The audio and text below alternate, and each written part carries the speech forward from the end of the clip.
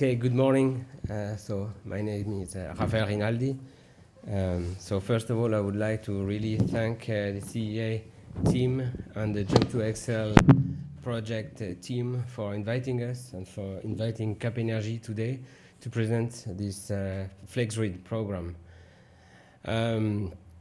So I have seen you have an amazing program. So with a lot of visits and a lot of projects will be presented around the Flexgrid environment. So that's I'm really glad to see that we can show a lot of things about this amazing project. So first of all, a few words about Capenergies, because maybe many of you will not know a lot about what is Capenergies. So in France we have 56 clusters of different clusters, which are called pôle de compétitivité. So there are clusters to gather a network of small enterprises, small and medium enterprises, startups, and to make the bridge between those small entities and also local authorities, universities. And so this is to foster the innovation. So Capenergies is engaged in the energy transition, and the idea is to create the new competitive energy systems for a decarbonized society. So Capenergies is a small team. We are around 20 people located in Aix-en-Provence and Nice, and we are acting in 5 territories with more than 320 members and more than 500 members if we count on all the members like universities, local authorities, etc. And more than 1,800 partners. So 5 territories, the region south mainly, but not only the region south of France, but also Corsica, Guadeloupe, Île de la Réunion, and Principauté of Monaco. We are active in 3 strategic domains. The first one is to decarbonize the energy use and improve the energy efficiency. The second is to optimize and secure the local energy systems, so also isolated areas, so it's perfectly in line with the context of our workshop today. And the third one is to produce decarbonized energy. And the main mission of Capenergies is to drive and to steer a structuring program, which is Flexgrid. So why Flexgrid? First of all, there was a national challenge. So some years ago, in 2016, the region south with Capenergies, supported by Capenergies, was awarded for this program, Flexgrid, to deploy at large scale the smart grids technology, smart grids projects in the south of France, in the region PACA. And why this? First of all, there was we observed that from 2002, almost 1,950 smart grid projects were in execution overall over the whole in Europe, and we thought that we must industrialize the smart grids technologies and to create a real cluster and to make this smart grids a reality.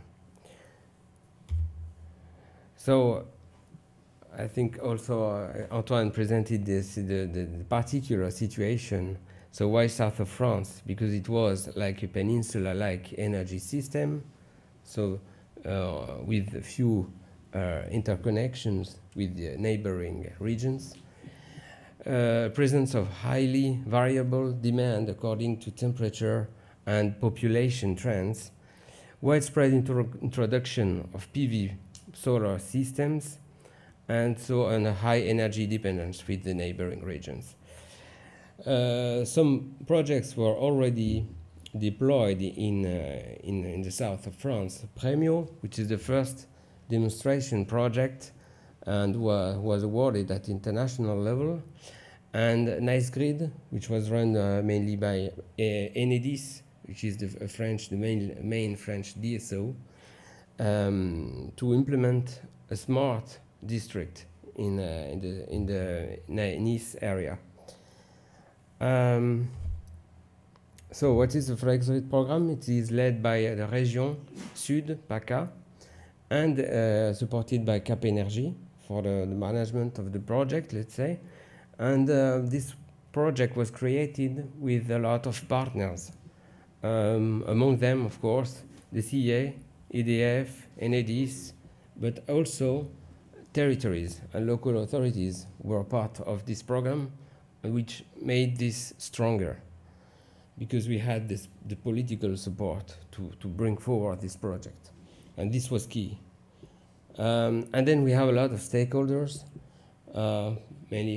More than 300 companies were part of this project, and 300 enterprises can offer solutions in the framework of the smart grids environment. So Flexgrid is a public-private structuring program led by Région Sud, and so it's an ecosystem. We are trying to put together all the stakeholders of this ecosystem, and we have now more than 43 projects divided in 4 categories that I will introduce just after, and representing a total amount of 340 million euros of investment.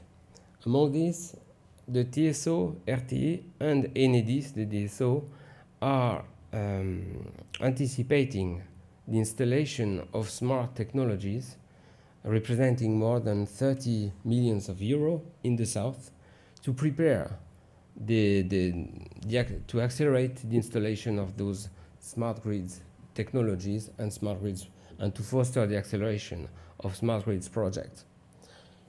On top of that, we also have horizontal actions, like the creation and the activities on data, which is really important. So we have a lot of data, and thanks to the digitalization, we can create a lot of new values and new services. But also we have horizontal actions like training, internationalization, awareness of society, cybersecurity, and actions to mobilize enterprises, startups, and other stakeholders. So how Flexgrid projects are built?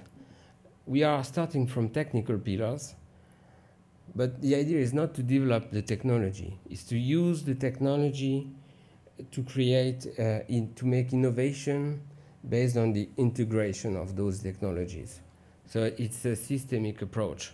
We don't want to develop specific technology, we want to use mature technology to create environment with smart grids project who can deliver and create value based on what we have, based on the data that we have from this intelligence.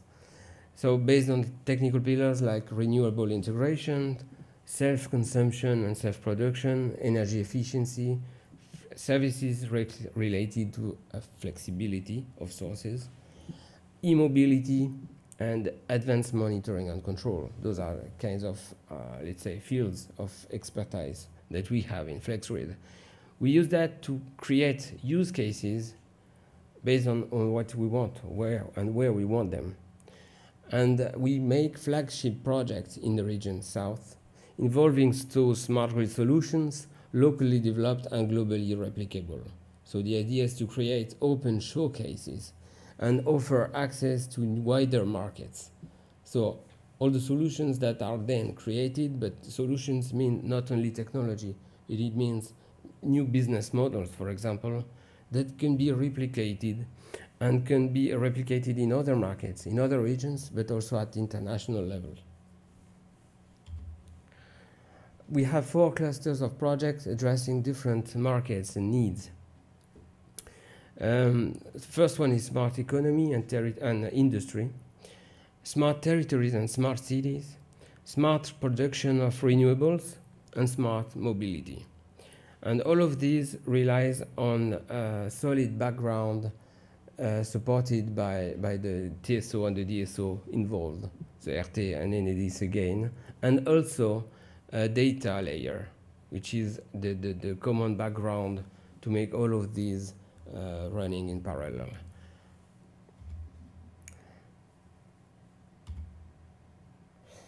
About smart economy, we have today 9 projects in key economic sites.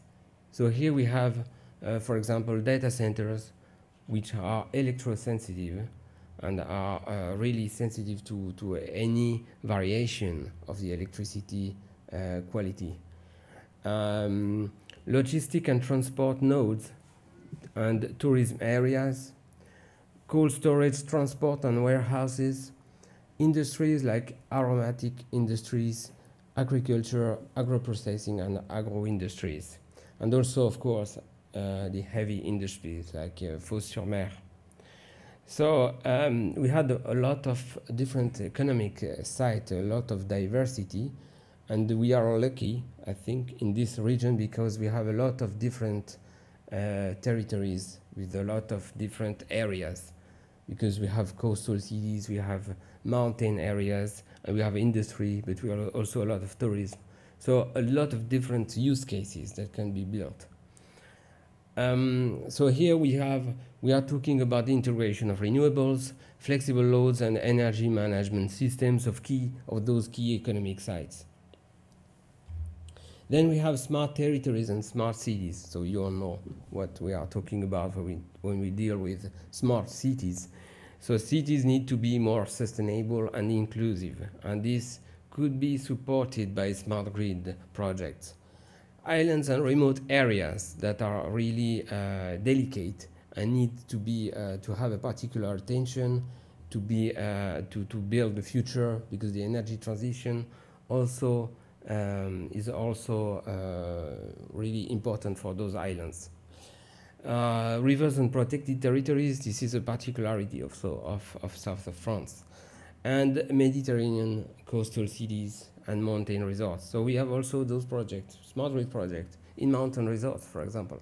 So that's I think this is unique here, because we don't want to build technology, we want to build projects with use cases.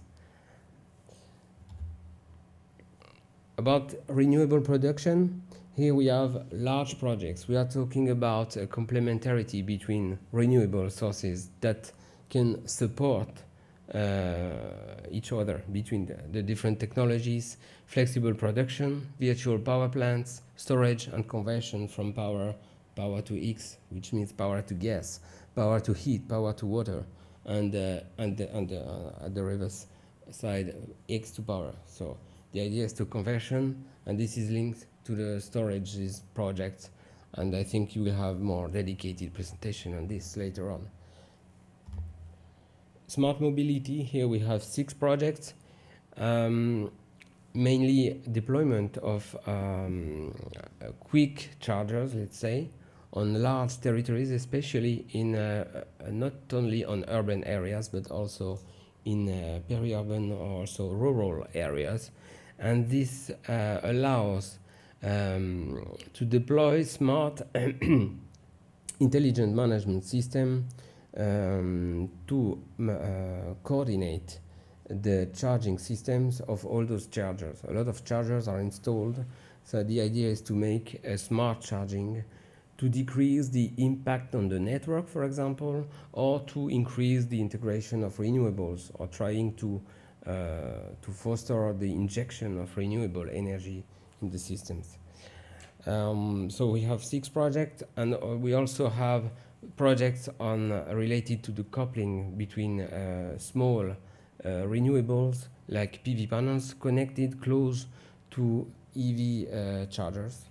So we have some example in close to here at Aix-en-Provence, Gare TGV, the train station of Aix-en-Provence, and also the camp, which is a large site based close to Aix-en-Provence, Aix-la-Durane, the Technopole area. So I will show you a short video on this.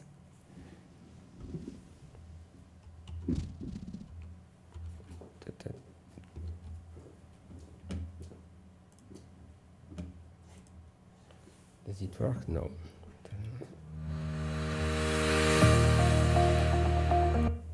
Sorry.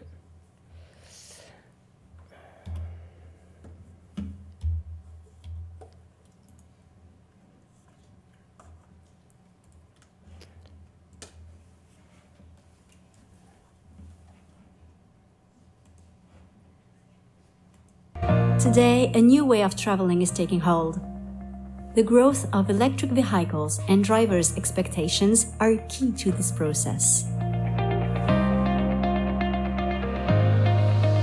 And because it's a real revolution, Flexgrid is preparing the next generation of vehicle recharging stations in the region Sud. Flexgrid, aujourd'hui, on met en place au niveau de la région Sud, toujours bien sûr, le projet IRV qui comprend donc l'implantation d'un certain nombre de bornes de charge pour véhicules électriques qui devrait consister à l'installation d'une borne tous les 100 km, voire tous les 50. Parallèlement, on va avoir aussi tous les usages liés à la mobilité. Et là, les startups de notre région pourront prétendre à développer des usages.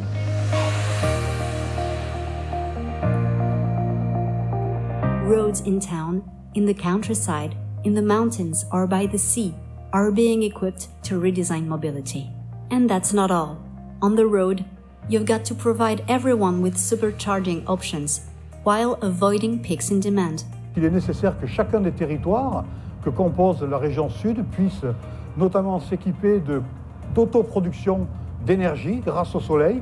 Et cette autoproduction, bien entendu, va servir à alimenter les véhicules électriques.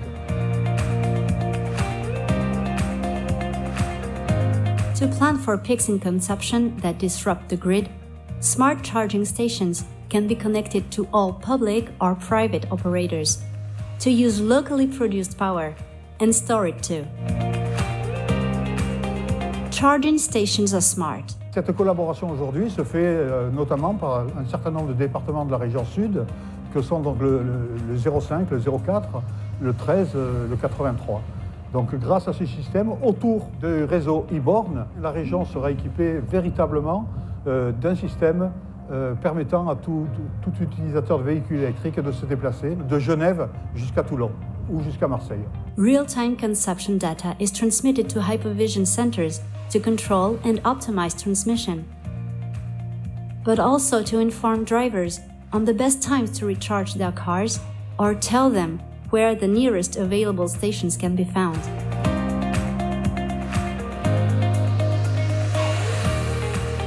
Je pense qu'aujourd'hui, il n'y a pas de contraintes techniques. Nowadays, living and getting around is about being increasingly aware of a new reality, sharing energy, and air quality.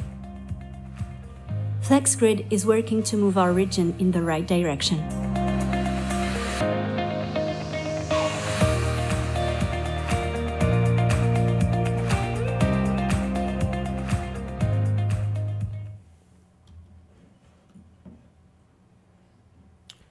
Any questions on this?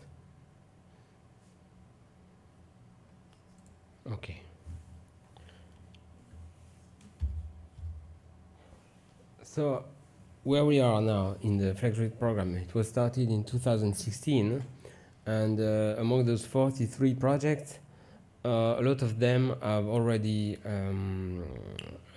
removed some barriers, and the first phases were achieved. So 2 projects were complete, and we are now creating larger projects. And so a lot of projects have already achieved some results. So we already have some feedback. So I think it's an opportunity to discuss it also and to have an exchange with you afterwards to see what are the feedbacks in your country and in your projects. But before, so just to have a look at the benefits that we can have, which are enabled by the Flexgrid program, so or by the smart grids and smart energy. So we have a lot of benefits which are ensuring quality of supply and best value for money, accelerating the deployment of charging infrastructure for electric vehicles, maximizing energy efficiency and energy reductions, allow territories to reach their energy objectives, and changing consumption patterns according to available renewable energy, and allowing a massive integration of renewables. So that's the basic benefits from Flexgrid. But Flexgrid is also a reference program, widely impacting targeted markets with a combination of multiple energy interacting together. So it's based on multiple renewable sourcings interacting, multi-storage, cross-sectors and cross-networks, and addressing multiple objectives. New economic models, aggregative values from energy, but not only. We have seen that we can create value based on other businesses. So creating value on the energy, but also on the environment. For example, Smart Mountain with the ski resort will create value based on the energy that they will produce and sell, but they will also create value based on services that are linked indirectly to these technologies. So creating value for the customers, like in e-mobility, for new values for services which are not related to the energy. So that's really important. And we are creating innovative solutions emerging from startups, small and medium enterprises, combined with business as usual solutions from large enterprises and utilities. And this acceleration relies on 4 pillars which are enabled by local authorities and local stakeholders that are engaged. And this is really important because we need to engage them to make things happen, really. And those territories allows some funding, so we can easier the access to financing and funding opportunities, provide key data for those projects, and try to facilitate the dialogue between policymakers and project promoters. So trying to remove also other barriers like regulatory barriers. We can also promote the showcases and sensibilize end users to new solutions. So the engagement of the end users is also fundamental. So what we observed is that if you don't engage your end user from the beginning of your project, you will create something which is really maybe technically sophisticated, technically viable, but if your end user don't want it, or they don't like it, for example, or they don't need it simply, you will not be successful. So you will have wasted time and money. And so it's also important to engage them. And the last thing is that we need to disseminate and communicate business opportunities through international networks. And this is possible within Flexgrid program. So after 3 years of program, we have made more than 850 networking relations. So between companies proposing qualified offers to project promoters from Flexgrid, and also outside now Flexgrid, we are trying to communicate about possible solutions outside the project. So we have organized business meetings within Flexgrid program, and we also have a management boards, including territorial committees, to engage the local stakeholders. So more than 22 projects are funded, and those funding comes from the region south through dedicated calls for proposals. We have made more than 500 consultancies to help project promoters, but also solution providers to go to the market. And in parallel, Enedis and RTE are continuing to deploy the smart grid technologies in those networks in the area. So actions are targeting the industry, the local authorities, which are mobilized through those territorial committees. We have made the recommendations, guidelines to help local authorities to deploy smart grid ready, which is to explain what we are talking about. Students and professors are also mobilized, so there are the master engineers for smart cities, master in socioeconomy from University of Aix-Marseille, and the professionalization of baccalaureate, bac and bac plus 2 in the field of electronic engineering. And this is to intensify the deployment of Flexgrid. So it's not only technology, it's a program with a lot of actions. We promote those actions at national and international levels. So we have 7 showrooms in the regions of South. We have participation to international forums like European Utility Week, Innovative City Nice, Smart Energy Summit. One international symposium that we organize in Marseille each year from 3 years now, which is related to the energy for smart mobility.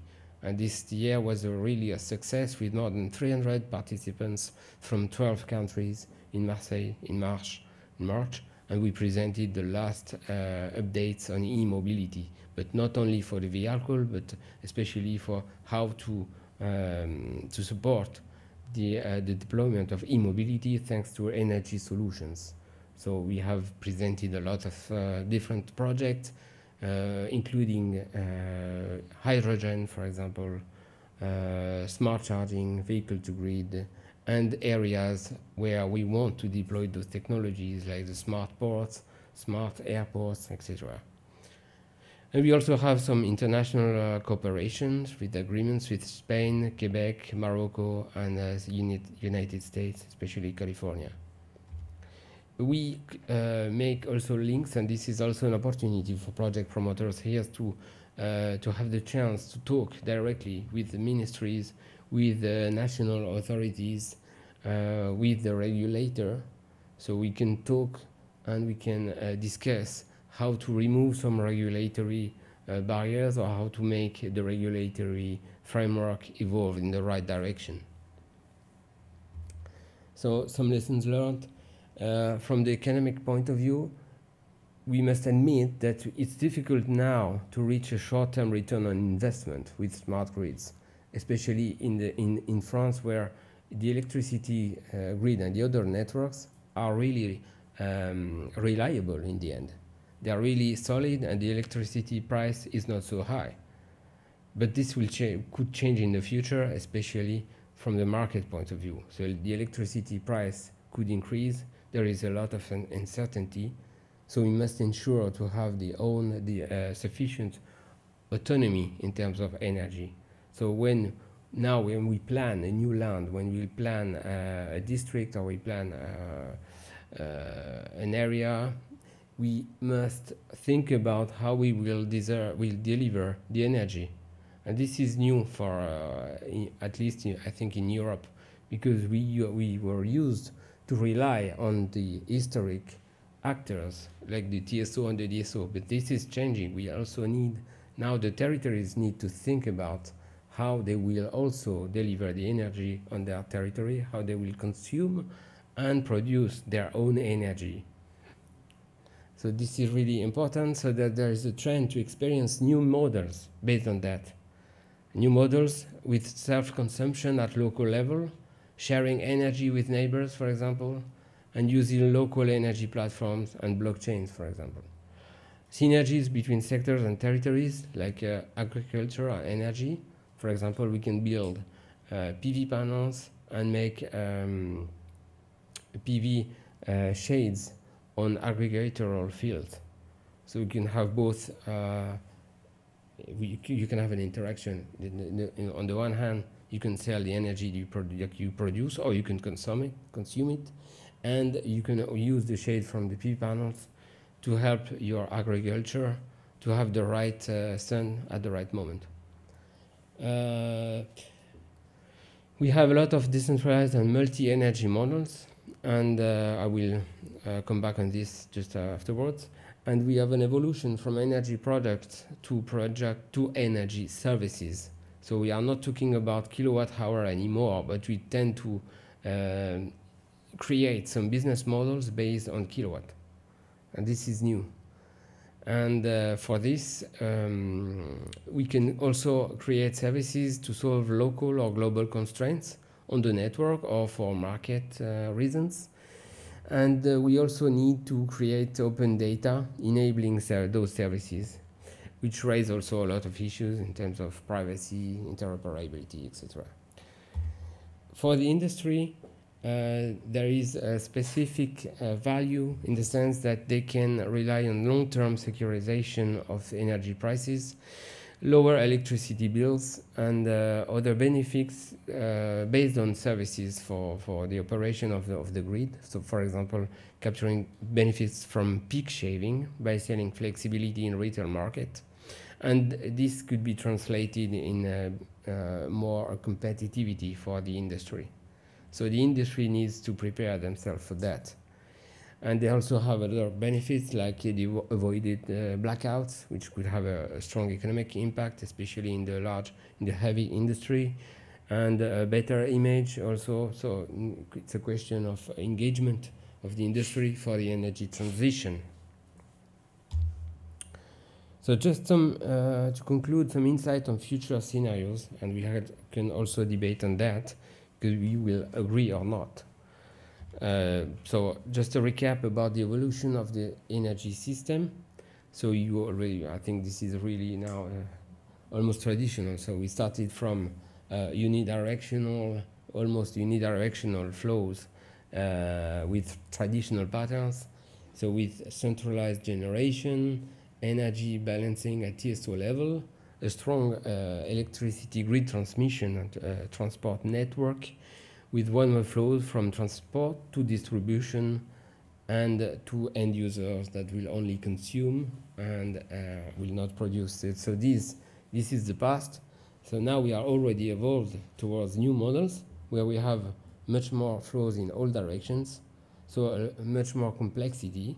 And what's new, so when we started to deploy smart grids, it was because we observed the inversion of flows between the distribution and the transport network, for example, but not only. Now, we also observe interactions between networks and between networks of electricity, heat, gas, and even water. So if we start to converse energy from electricity to other sectors, we have a much more complex system. On top of that, you have all the data layers. You can imagine that the system is becoming an increasing machine. So this is the future, and we need to prepare the new technologies, but also the new software and the new systems to cope with that. So why this? So in Europe we had a huge increase of PV production. So just to give an overview, but I think we have experts here, you will already know that. The PV module experience curve is like that. So each year we decrease more than 20% the price of PV panels.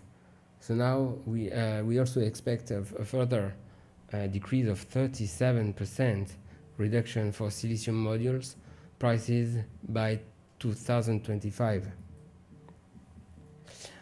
And about battery prices, so storage, small storages in general, we have, if you look at the last 3 years from 2015 to 2017, there is a clear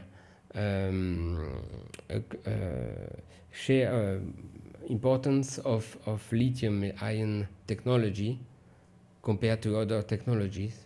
So it was raised from 63% to 91% among all the energy storage breakdown based on power output. This is not based on capacity.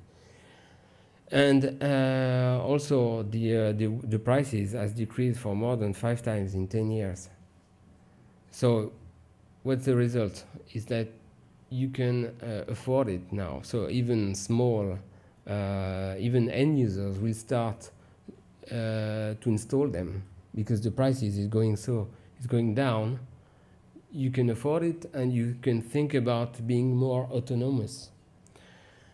And one other example about the energy, the balancing in one day. So this is an example of Germany. It comes from Bloomberg's source, New Energy Outlook 2018. So if you look at Germany winter day in 2020, so which is tomorrow, you already have a lot of flexibility which are trying to make the energy profile flat. So you can see in black the result of all the energy which is produced and consumed. And from 11 to 3 o'clock, you will see a lot of PV production, and this PV injection is absorbed by storage already today. And we are talking of more than 10 gigawatt. And tomorrow, if you look at the forecast in 2040, if you look at the intraday generation, we will have more than 30 gigawatt of PV production that should be absorbed by storage. So you will need short-term storage to store it and to re-inject it before 11 o'clock, let's say, and after 3 o'clock. And we will also rely on seasonal storage. So you have different patterns and different kinds of storage, and all of these need to be coordinated. So this is really important. And to make the link with Flexgrid program, we have made a simple assessment of what could evolve in the energy system. So between two different trends. The first is the decentralization of resources.